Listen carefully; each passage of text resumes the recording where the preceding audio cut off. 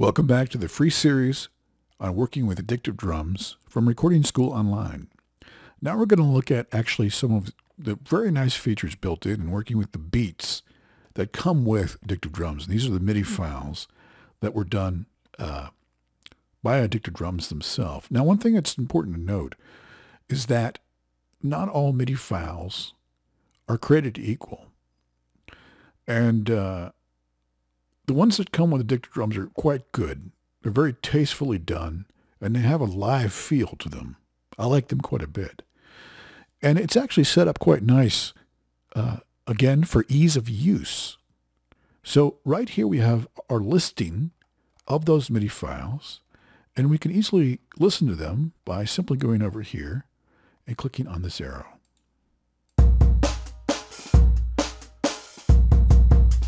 Switch through them.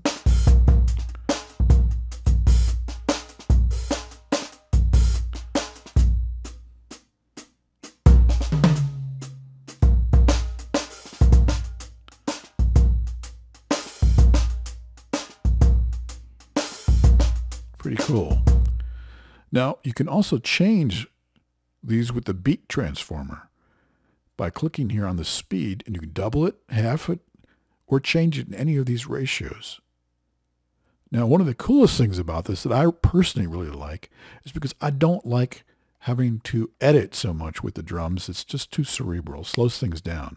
I like to stay intuitive when working with any drum module. And this has got some features which enable that. Once again, let's say we're going to set up a song. We go through, let's find something we like.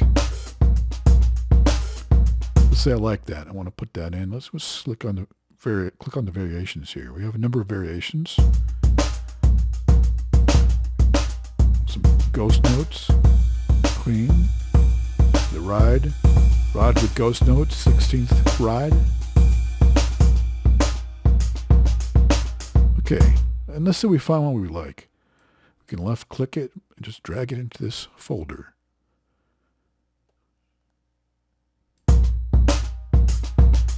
Let's say we want to use that for the verse.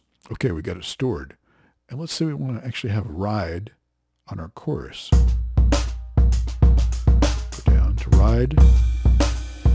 Very nice. Drag and drop it.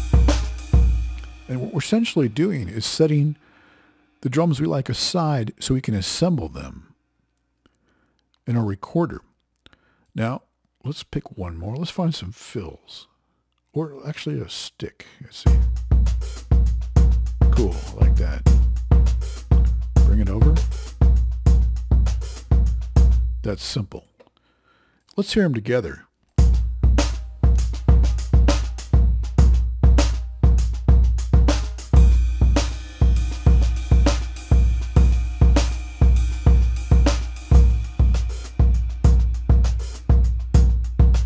You can also use this here to scroll.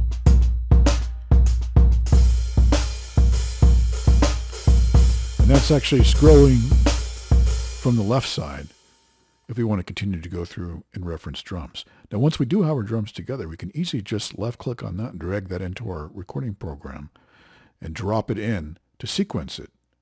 That's simple. Now, here's one of the cool things. Don't you just hate lining up MIDI files?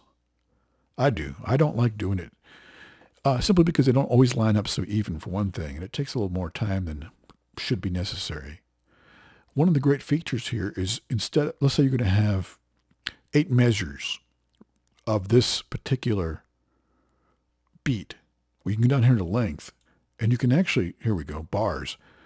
We can select 8 bars, and once we drag and drop these beats, they're automatically already going to be 8 bars. So that saves us a lot of time instead of having to set them all up and line them up. You can control that here all the way from 1 bar to 16, or use the original length. That's simple.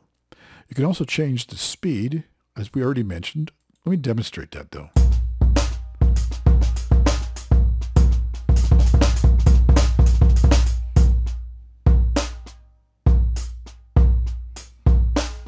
Very cool.